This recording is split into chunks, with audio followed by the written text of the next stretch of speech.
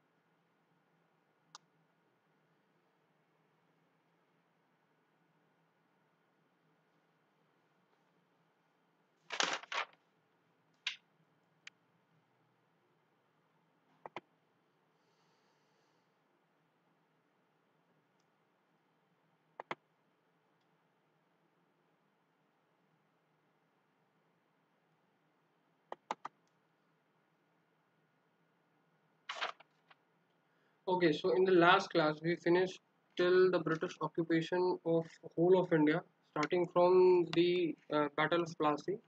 They conquered Bengal and now they captured the south, and then the last they captured Punjab. Okay, so what we have done is we have effectively one by one gone on to see that how British expanded their horizons with conquering Bengal first as a center state and then the rest as a buffer state to protect its core, that is Bengal. We also in the last class studied about conquests that were beyond India. Now I'm just telling you because we are having a hindsight bias in seeing what are the neighboring regions of India, because at that time there was no definition of what is or what was to constitute the India. So we study about what happened, why they captured Bengal, why they captured Burma, and how finally they captured Afghanistan. And then we move forward and see that how they captured Sindh. And I told you to remember 2 to 3 treaties. Now the number one treaty was the Treaty of Yendabu. The Treaty of Yendabu was signed between the Burmese king and the British East India Company. Then there was Treaty of Sugoli 1813 that was signed between the yes, that was signed between, if I can get an answer, who signed the Treaty of Sugoli was signed between which two countries? And the Treaty of Sugoli was also in news last year. Treaty of Sugoli.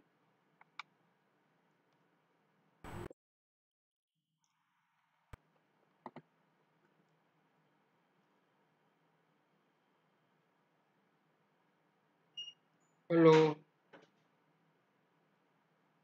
I just want to ask that between whom Treaty of Sugoli was signed?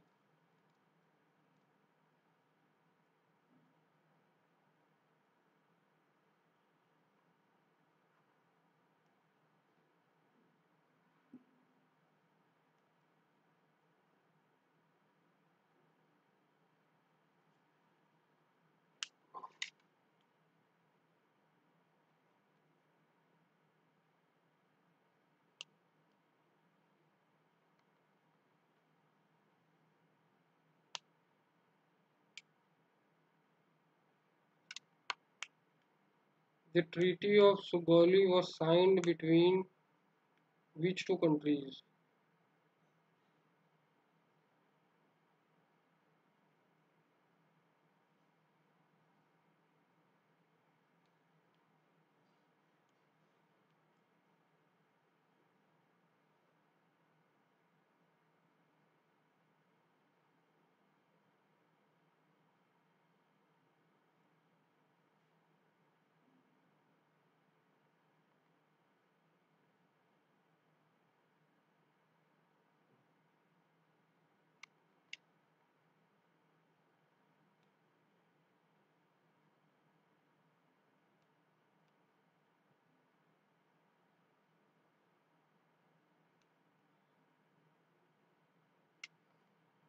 Yes, it was signed between India and Nepal.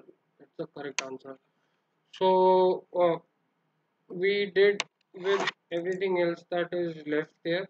Okay, we signed out at the Treaty of Mayawali, which was between the ruler of Sindh, and Sindh was finally made to annexed and became under the Bombay Estate in 1847. Okay, so this we did the conquest before. Just draw a picture of the map that as India stands today, what it looks like today, and how it impacted the landscape at that region. In a way, Dalhousie created the. If there's a question in the mains that who created the map of India, or in a sense of writing a conclusion, we can just write that it was the Lord Dalhousie who created the map of India as we see it today, because he conquered the regions, and final the map of India that we see before the partition was made finally by Lord Dalhousie. Okay. So today what we are going to start is we are going to start the impacts. Now impacts also we'll study in five phases. The first is the economical impact. The second is the political and administrative impact. The third is the judicial impact. And the fourth one we'll study about is the social reform movement that the British led and the Indian society, how it changed. And the fifth and final, we'll read about the miscellaneous impacts, like what impact the Britishers had in Indian education, what impact the Britishers had in census, in development of different offices, of archaeology, of culture, and of science. Okay, so these are the broad five parameters under which we'll study the impacts. Now, the first impact that we'll study is the economical impact.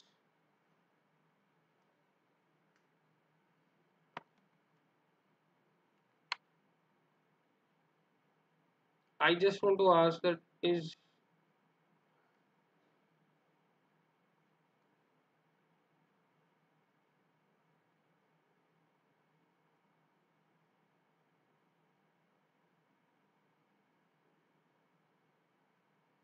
it buffering? If you can hear my voice, just send a yes. And the video, is it buffering?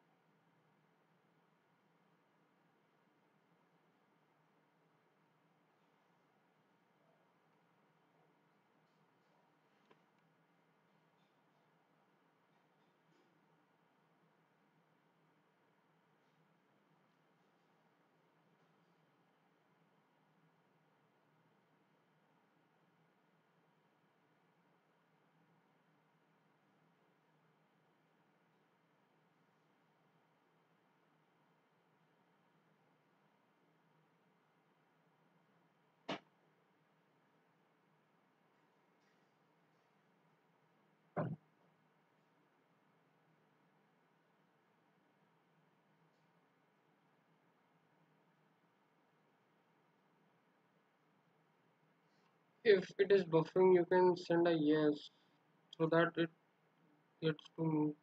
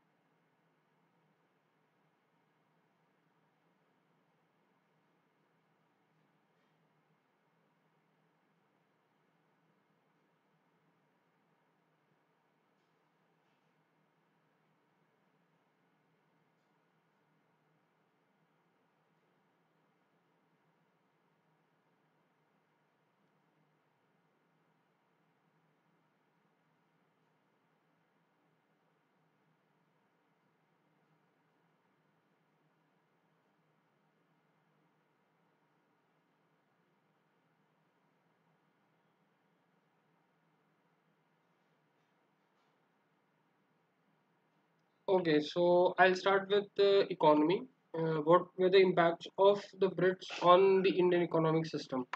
Now, I'll just lead you to understand that what is the Indian economy at the eve of the arrival of the British. Now, on the background of the eve of 18th century, Karl Marx describes India as a self-sufficient village community-led and self-governing Indian-style community-led communism. Now, this communism is self-sufficient because Indians had their own way of cultivating. Indians had their own way of trading, the barter trade that prevailed, and Indians had their own way of giving revenues and taxes. Okay, but the very disfortunate or something of a troublesome thing that you can ask, that you can tell, is that the royalty had enormous wealth. Mughals were among the richest nobles, and more than 30% of GDP, trade, and business were done by the Mughals. Okay, now there was a high level of inequality because the royalty had enormous wealth. The Mughals were among the richest nobles, and Indian common folk didn't have that much money. But still, the village was self-sufficient. There was famines, and there was something of the natural sort, but that was done away with the help of the royals. Now, craftsmanship and world renown, and always you have to understand, before the arrival of British, the balance of trade had always been in the favor of India. It was only after when the Brits left the India from more than 30% GDP was left to 0.3% of the world trade GDP and the trade and business. Okay. Now, what were the inherent problems? Now, the inherent problems were the stagnant conditions, the poor modernization, and exorbitant revenue demands.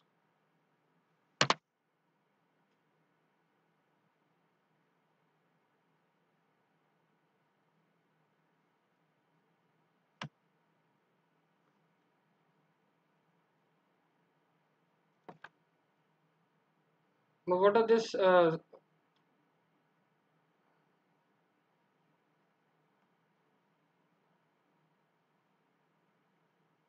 Okay, so what were the problems? The problems were the stagnant conditions, poor modernization, exorbitant revenue demands, and instability. Graveyard of Mughals, marred instability, loot and plunder. Now you have to understand that though the Mughals lived a royal life, but there were some inherent problems that had been prevailing. First of all, as Irfan Abi puts it, the decline of Mughal Empire is also led to the decline in agriculture crisis, the stagnant conditions, poor modernization, exorbitant revenue demands. I already told you that during the battle of after during the battle when Aurangzeb was conquering the Deccan, there was so much exorbitant when Aurangzeb was leading the battle at Deccan. I told you that there was so much pressure that too much Jagirs too much Jagirdars were chasing too few Jagirs. Okay, so there was exorbitant revenue demands, instability due to the loot and plunder of Ahmad Shah Abdali and the Nadir Shah. Okay, now disintegration of landholders, as you know, zamindars were getting disintegrated, continuous wars and agricultural crisis that led to drying of the treasury. These were some inherent problems when British came ashore and Farooq Siar gave the Golden Farman 1717 to the British for trade. Now, British arrival. Now you have to understand this under the heading that from the trade business to business of government. Now British arrived having their intention to being a trade, but then what they did was they institutionalized a sense of business which was called as a business of government. Now what does the government do? A government provides services to its citizens, but when the then government took all your revenues and was sending back home, that become the business of government. Okay, what we have a government is we give our taxes, we give our revenues, and in the end of it we are the end beneficiaries. Like they create roads, they create jobs, and they think infrastructure building. These are all public services that the government provides, but the business of government in a sense is a thing that what you are doing is effectively having a long term effect on the psyche of the common folk, that all the money that from them are given back to England. Okay, there is no harm doing or no governance in back home in India. Okay, now EIC, East India Company, was a joint stock company. I already told you the name of the East India Company was Merchants Adventurers. It was a joint stock company which was granted charter and monopoly by the Queen. The most important word here is monopoly. Monopoly in trade means you have the complete right to trade. You permit somebody to trade or you not permit somebody to trade. Now this is very important because at that time of the churning of industrial revolution, many prominent industrialists were emerging, the new capitalists were emerging, and they were having monopoly in India, in a rich state like India, was a very big thing for the then house of for the then East India Company's Merchant Adventurers Company. Now they performed a policy which is known as the policy of buy cheap and sell dear due to special trade privileges.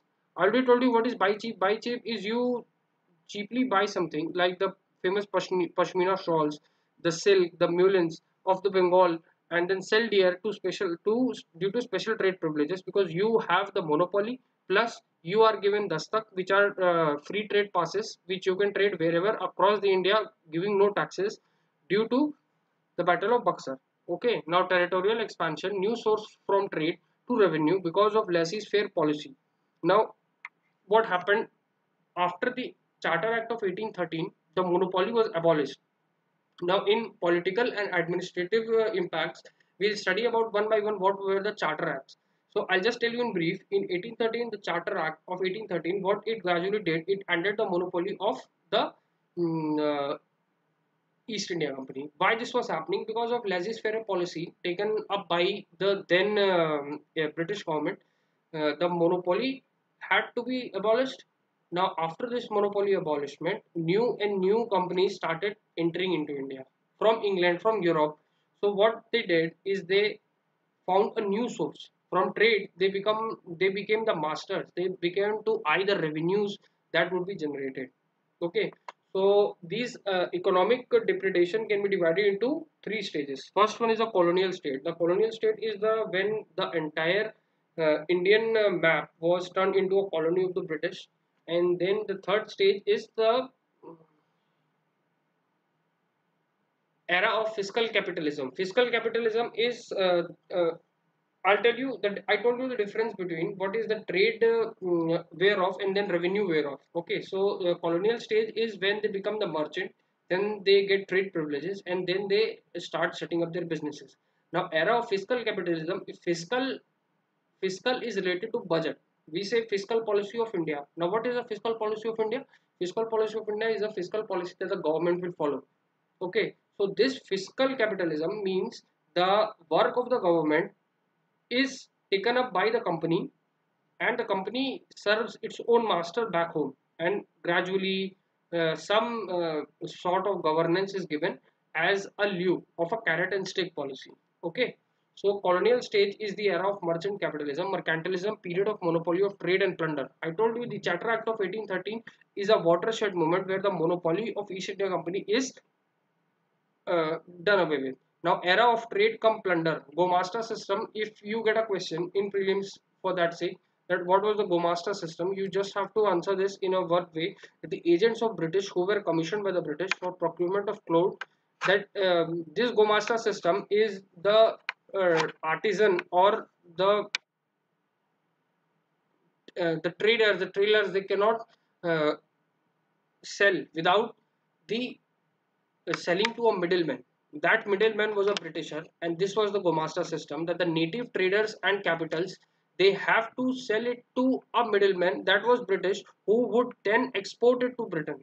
Okay, so because of illiteracy, because of not knowing rates, and because having free trade privileges in Britain, in India for the Brits, so the Brits they literally plundered, and the native traders and capital, they were subordinated in a further way that they were completely eroded. Okay, in the direct agency system. Now, I told you about Jagat Seths, how they were powerful, and because of Jagat Seth defection, Nawab Sirajuddaula was defeated, and in Bengal the British won the Battle of Plassey. Now, these were so powerful, so to break their monopoly, what the company did is the company started its own banking system. Okay, so what they were doing is these Jagat Seths, to lower the morale and to lower the importance of these in-house bankers, Jagat Seths, company started their own banking system. What was Diwani rights post? Now these Diwani rights, now I told you about Battle of Buxar 1764. Now after this Battle of Buxar, they were granted Diwani rights of Bengal, Bihar and Odisha.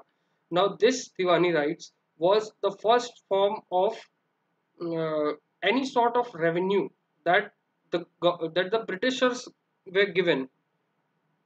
Okay, so before this they were just getting trade privileges. Okay, now after this they are getting the state revenues. So what they did is they systematically drove everything, and they found a way to do the governance without doing the governance. Now this is the dual system of governance where the face of the administration was Mir Jafar, was Mir Qasim, but what happened is the financial rights that had to start to sway with the Britishers, and they were using what is known as the drain of wealth theory, which Dadabhai Naoroji narrates in his book, the un-British rule in India.